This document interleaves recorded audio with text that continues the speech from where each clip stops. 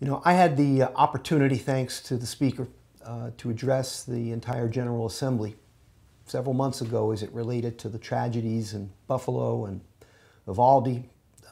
I'm not going to speak about any of that now, other than to indicate we're now at 314 mass shootings and it's only July.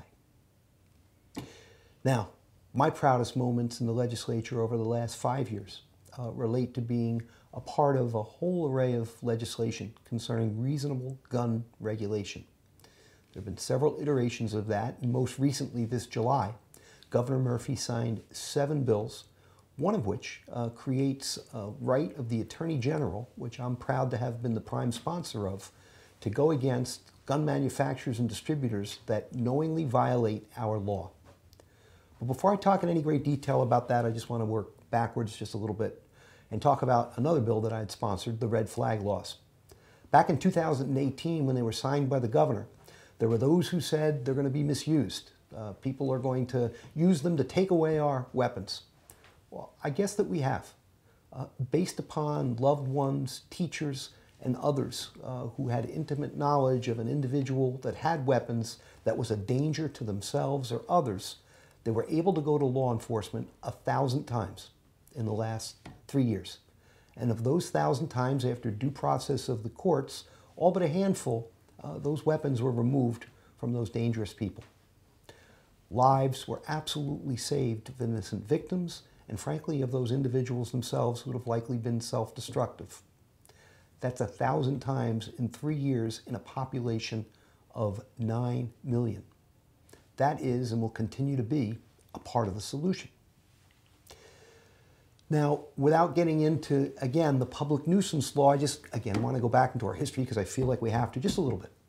You know, there's this mythology out there about that the NRA has created regarding, oh, we need to arm ourselves to the teeth as far as standing up to the tyranny of government should they move against us.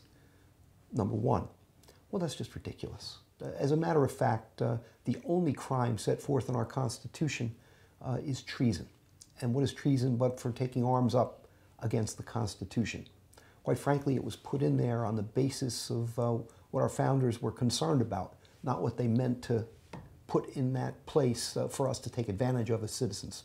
And second was related to self-defense. And while we're all agree, back to the common law, that self-defense is something that should be recognized, certainly it had nothing to do with the Second Amendment. There was not a lot of personal violence among people that lived back at that time, number one. Number two, nobody had handguns unless you were wealthy. Number three, you didn't want to have to get your musket ready in case somebody was breaking in, because by the time you put it together, you were a lot better to pick up a 2x4. It's just the mythology. And here are facts. In 1967, California laws related to being able to have a concealed weapon that was loaded. That changed out of concern of the California state legislature that was going to be used in some vigilante way, and Governor Ronald Reagan signed the restriction of that law. It was only after the tumult of the 60s that in the early 70s, the NRA stole the narrative, the gun lobby, to be able to say what the Second Amendment was about was the right and absolute right to defend oneself, and opposite of 200 years of our history up to that point in time. It was an easy sell to indicate that, hey, the only thing that stops a bad person with a gun is a good person with a gun. Ironically, Hollywood played into that, going back to, gosh, from the Lone Ranger to Dirty Harry to Jason Bourne, these people that are on the outskirts of society with this moral compass, make everything right with a gun. Of course, that's ridiculous, but that's the perception. What we do is we're a bunch of legislators that, armed with good statistics, will go forward and make good policy and make incremental change to make us safer. But Matt Damon or Tom Cruise can't sell that movie. But that's the direction that we have to proceed. So now let me talk about the law that is now one that we should consider, and that's regarding civil responsibility for gun manufacturers. In 2005, President Bush and the Congress then gave, for the first time in our history, industry total immunity from civil liability. I guess their logic was, hey, what's a gun for anyway? It's to harm or to kill, so how could you hold someone civilly responsible for that? But they did happily keep one exception, the predicate exception, and it was if there was a knowing way that those manufacturers or distributors violated state laws, that they could be held accountable. And now our state law says that they will. I'll give you one example, ghost guns.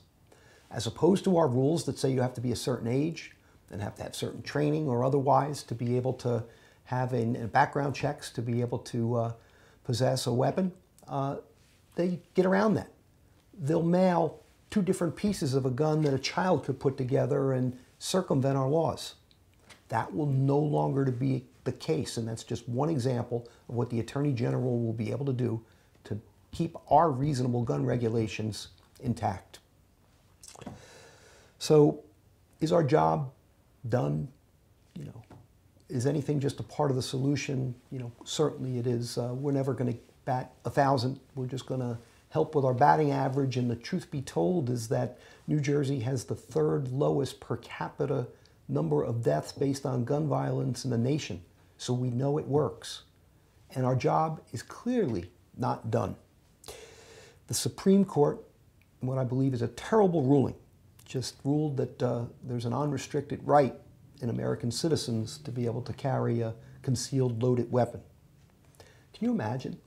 Police and military say, that's ridiculous, without range time, without training. How could we allow that to happen? There's no question that there's going to be needless deaths based upon that ruling. But we need to do something about it. The court opened a little bit of a door that said sensitive places are such that we could restrict individuals from coming in with loaded guns. Now there's an executive order out there, but we need to do more. The legislature comes in and has to define those sensitive places. Places like houses of worship, schools, public buildings, theaters, places where they serve alcohol, places where we gather like MetLife Stadium or The Rock, or as it relates to just gatherings of 1,000 people or more. We have to continue to be a part of the solution, and together we will.